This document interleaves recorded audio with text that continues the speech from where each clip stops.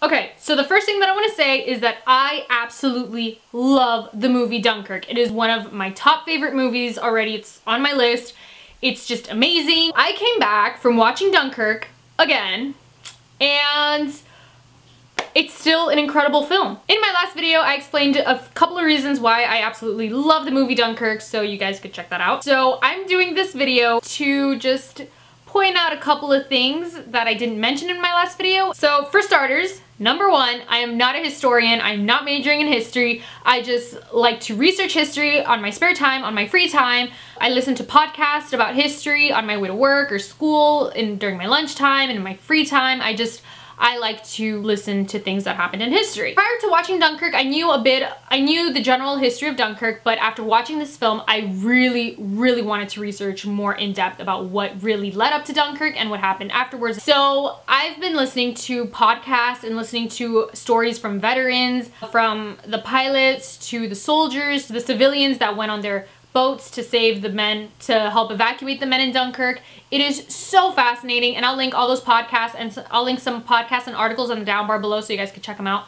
So good. So moving on to my second point, a couple of people said that they didn't include or they didn't show the French army that much or the other armies that were involved. Christopher Nolan for sure wanted this movie to be specifically in the point of view of the Brits. He wanted to show the British side, even though Churchill later on gave the orders to evacuate the French troops as well. And the movie doesn't show the 40,000 men that stayed behind in Dunkirk, trying to defend Dunkirk and trying to buy everyone some time so the soldiers could evacuate, and they had to stay behind. The movie doesn't show what happens before Dunkirk or after Dunkirk. It's just what happens during. But believe me, there's a lot that builds up to Dunkirk and a lot of things that happen afterwards. But like I said, I will link some podcasts and articles on the down bar below so you guys can check them out. My third point.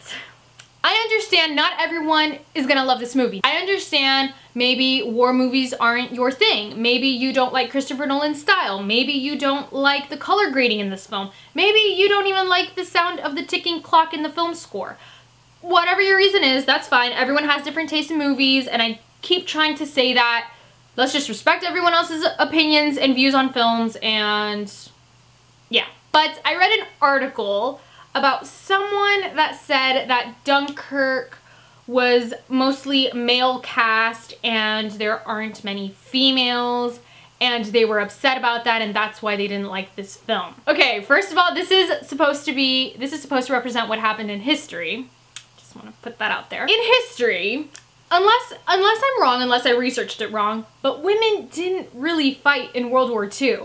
They served in different areas and they did help a lot during World War II, and of course women have contributed so much in history, which, trust me, I know that. But they weren't necessarily fighting. There were women engineers, there were nurses, and in the film you see the nurses. You see the women nurses risking their lives trying to help these soldiers, and also in the boats you kind of see some women that decided to, you know, help out in the evacuation effort. They show that. But for the general thing, it's mostly supposed to be men because that's what happened in history. Now, for whoever's mad about that, if you want a film that has a strong female lead and there's elements of Dunkirk in there and a soldier that falls in love, then I highly recommend you watch Atonement. It is a great film, okay? It's amazing, and I highly recommend that. Don't hate Dunkirk for trying to be historically accurate. Alright, just wanted to put that out there.